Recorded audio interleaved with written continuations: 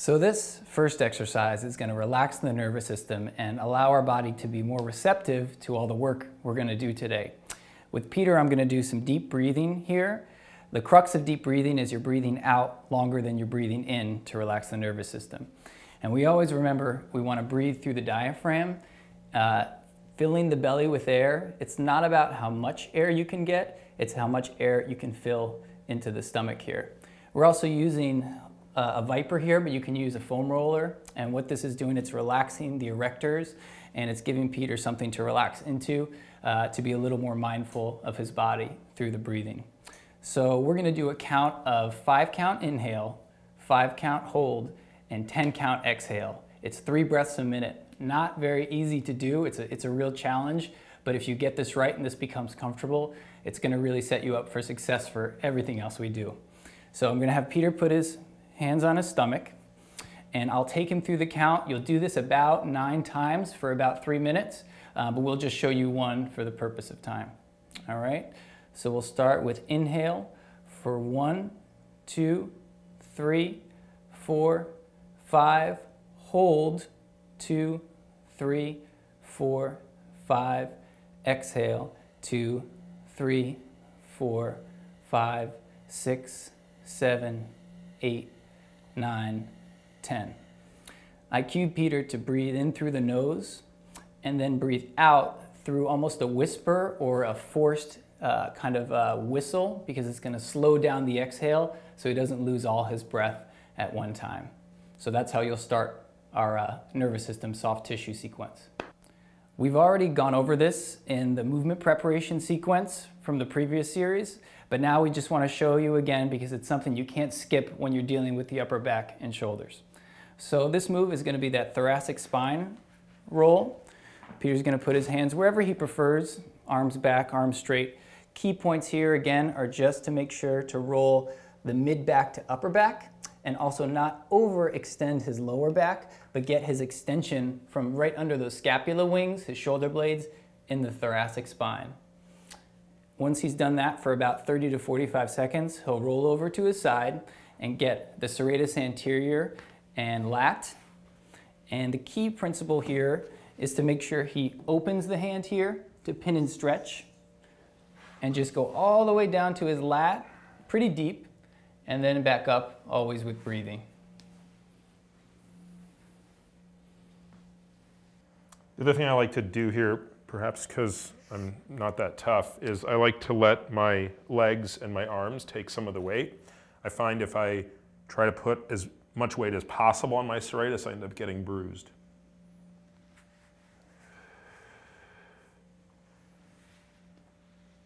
Now we're going to work on the pectoralis major, and we're going to use this supernova ball here. This is a pretty low density one. You can also use a lacrosse ball if you want to be a hero, but I think you'll find that slightly larger, lighter, less dense objects will feel a little bit better on this one. I love this one because you can pin and stretch the shoulder in the motions you want to use it, so it's extremely functional for the functionality of that shoulder girdle. So I'm going to have Peter place the ball right basically in the just outside the armpit of the pec and relax his chin and head on his hand here. And I'm going to have him just reach forward. Now, when he reaches, he's going to separate his shoulder blade from his body, retract his shoulder blade in, and then bring the arm down to a 90-degree angle.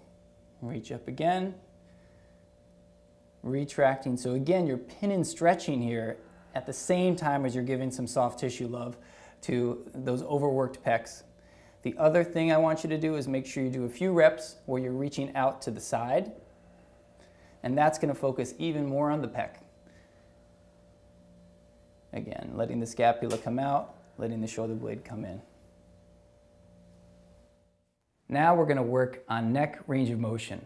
Basically, you're carrying an 8-pound bowling ball on your neck all day long, so you want it to be as centered over your body as possible. So I'm going to take you through a few different stretches here, and what I want you to pay attention to is to make sure to not hold these stretches for too long because your ligaments will take over. These are at most 8-second holds, and then you move on, maybe about 4 reps on each side is plenty, just loosening up the body and the shoulders around the neck.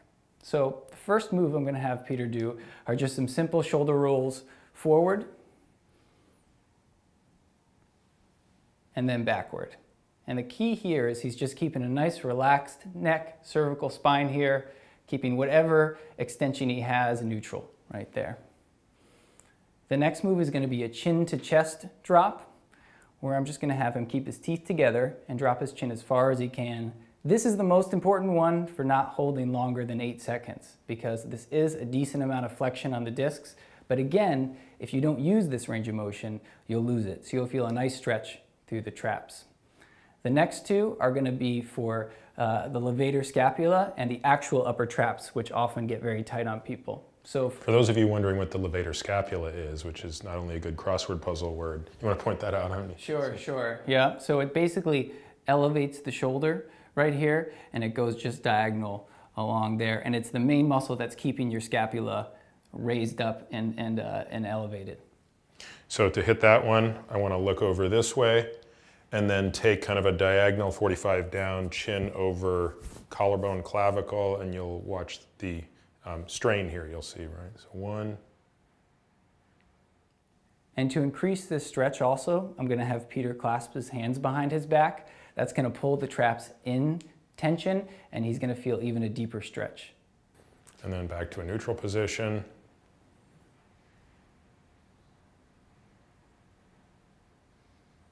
Focus on the traps, and that's just a simple lateral flexion here. And this one, you're going to really feel almost a burning go through the traps here. But again, the more you can pin your shoulders back and down, the more you'll feel that stretch.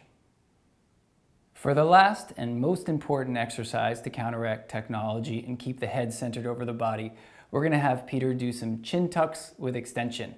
Now, the first move you'll do is actually glide your chin forward, and then you'll bring the chin back, staying in that same plane, and you'll create a fat chin here, which is okay because it's going to relax all the muscles in the traps, and it's going to really turn on those stabilizers right behind the neck.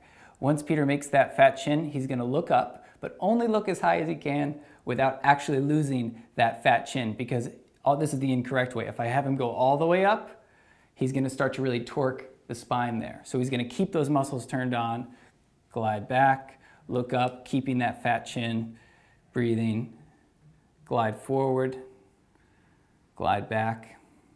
Great strengthener and an amazing counteraction to all the technology that we're wed to. And also I find this one of the stretches where it's really difficult for me to breathe through my mouth. So you got to remember to breathe while you're doing this, but note that for most of you it's going to be more comfortable to just breathe in and out through your nose.